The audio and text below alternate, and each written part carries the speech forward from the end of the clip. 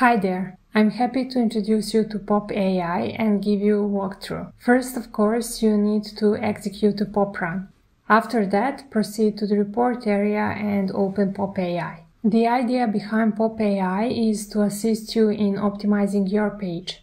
This can be achieved by incorporating keywords into your existing content to reach the recommended range, or by writing entirely new content using the recommended words from the Pop report. Before you start, I recommend going through the main content area and removing any words irrelevant to your content. From here, you will be able to begin on-page optimization and allow the AI to optimize pages for you. Click on the Start button, and after choosing your word count, you can begin optimizing the first meta title and H1.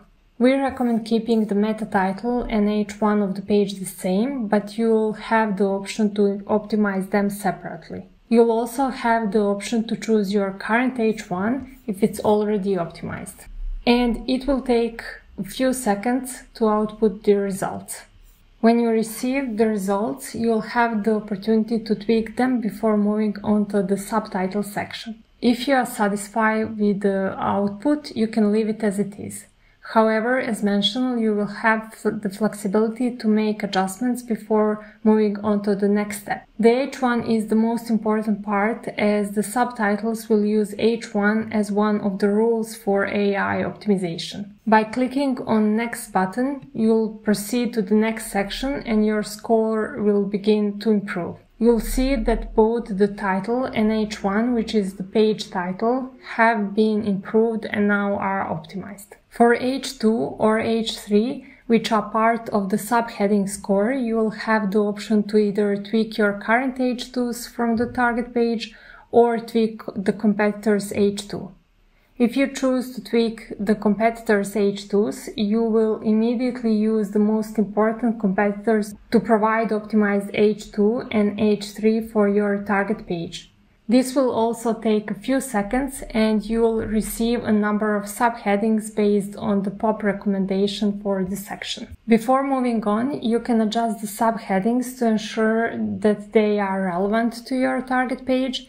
And after making all necessary adjustments, click on the Next button and your score will automatically update. For the paragraph section, you can either let the AI write content for you, or you can input text for each paragraph and let the AI tweak that content by adding missing words from the report.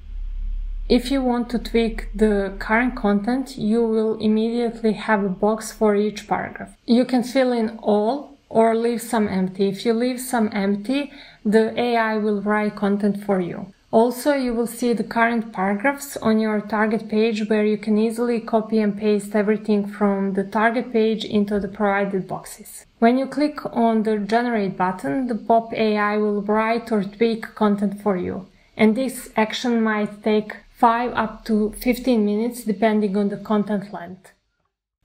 As you can see, this process is designed to offer you complete control and flexibility, allowing you to produce the most optimized content possible. Happy optimizing!